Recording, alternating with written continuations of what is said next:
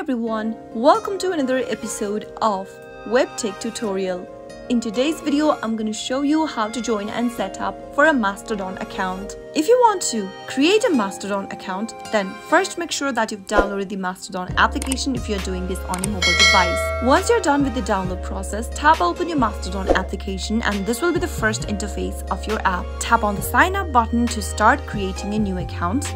And now, you can easily pick a server based on your interest, region, or a general purpose. Simply select a server that piques your interest and join into it. Tap on the server in order to join and tap on the next button at the bottom right. On the next page, you'll get to choose a name, your profile picture for your account. Right where you can see the elephant icon at the top, tap on the edit button and choose a profile picture for yourself from your photo library or your camera. In my case, I'm going to choose an existing photo from my photo library.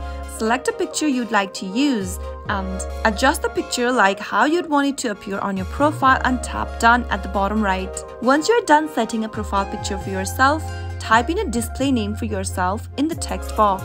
Once you enter a display name, select create a username for yourself as well. On the next field, enter an email address that you have an access to. And now, create a password for your account. Once you create a password that is at least 8 characters long, tap the next button at the bottom right hand corner. Now, you'll need to verify your email address and tap on the link sent on your inbox.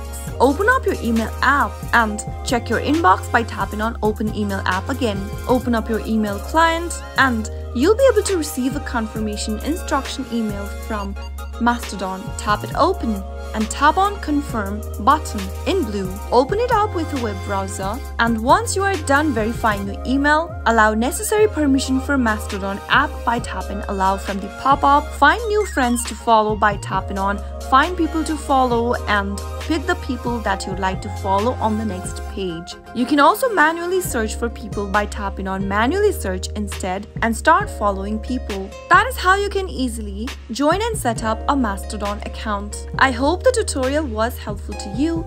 If it was, go ahead and give us a thumbs up. I'll be back soon with more videos like this. Thank you for watching.